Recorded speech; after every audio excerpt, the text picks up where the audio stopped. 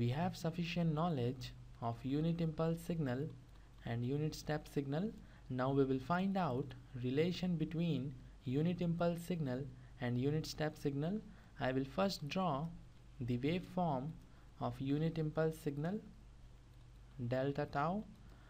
When tau is equal to 0, delta tau rises to infinity, and if you want to calculate the area of delta tau, then you need to integrate delta tau with respect to d tau, and if you integrate it from minus infinity to infinity, you will have area equal to 1. This is the property of unit impulse signal. Let's say this time here is equal to t, and you want to integrate delta tau from minus infinity to t, and as you can see, t is less than 0. We have area equal to 0 because delta tau from minus infinity to t is equal to 0 and integration of 0 is equal to 0. So we have area equal to 0 when t is less than 0. If t is equal to 0 or greater than 0, then the area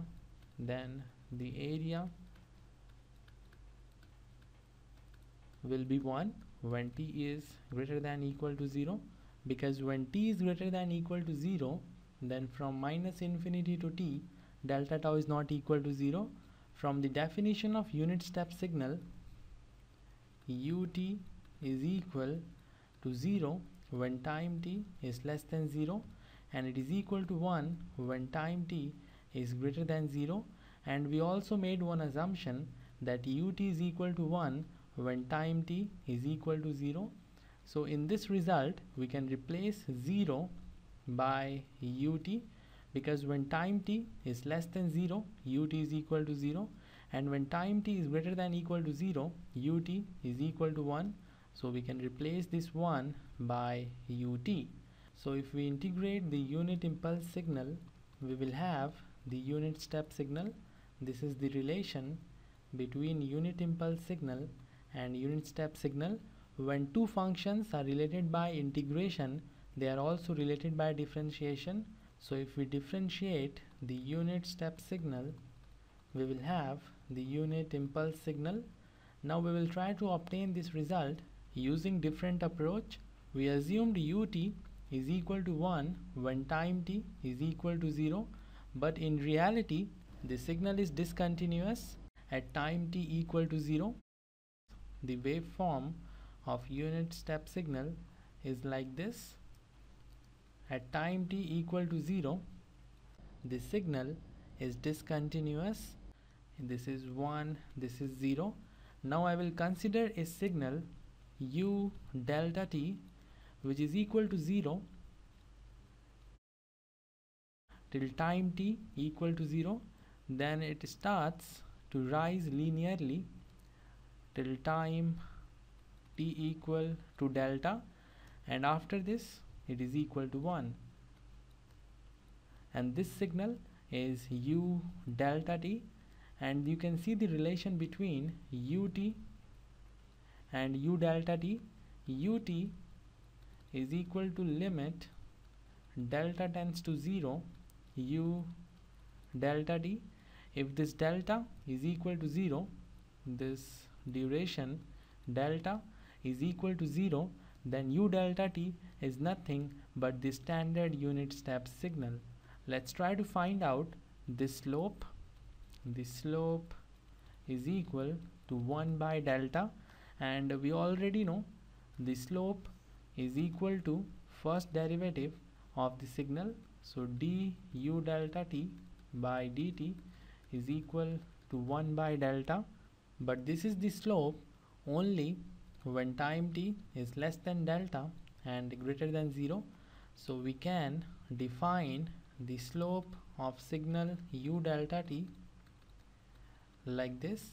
It is equal to 1 by delta when time t is less than delta but greater than 0, and it is equal to 0 elsewhere.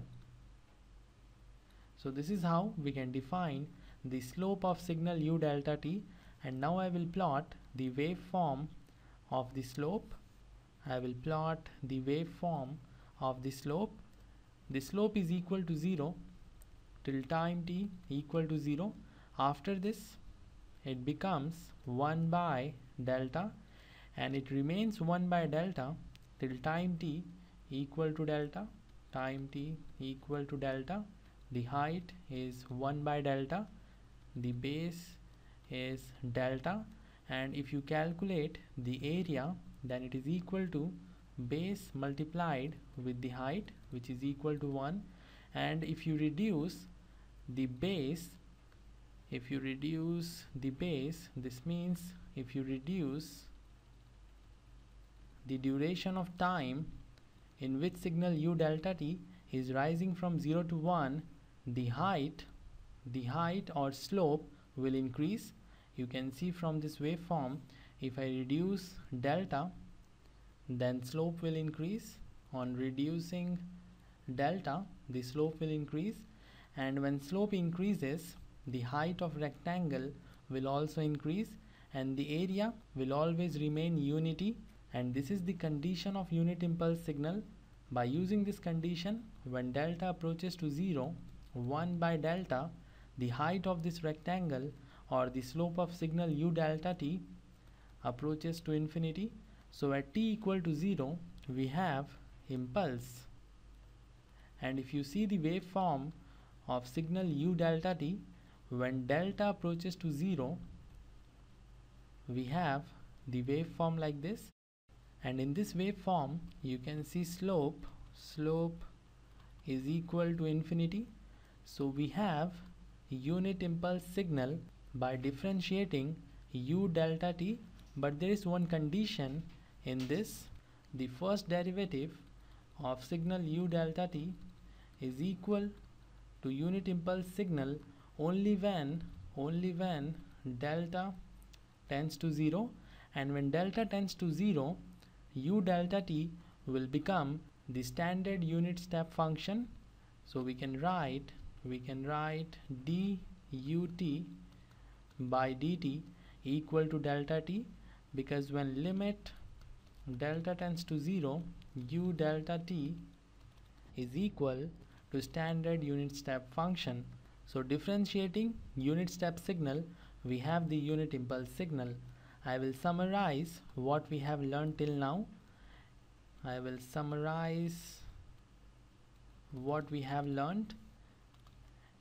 If there is unit impulse signal and you integrate the unit impulse signal, you will have the unit step signal.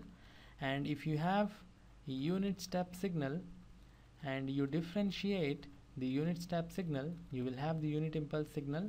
And if you remember the unit ramp signal lecture, we obtained the relation between a unit ramp signal and unit step signal.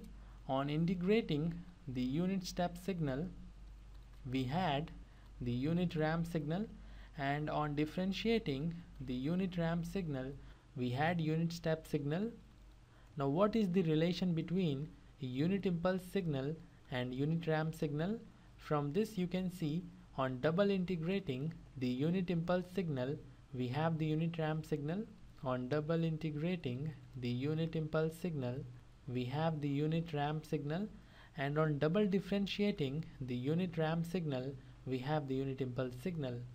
On double differentiating the unit ramp signal, we have the unit impulse signal.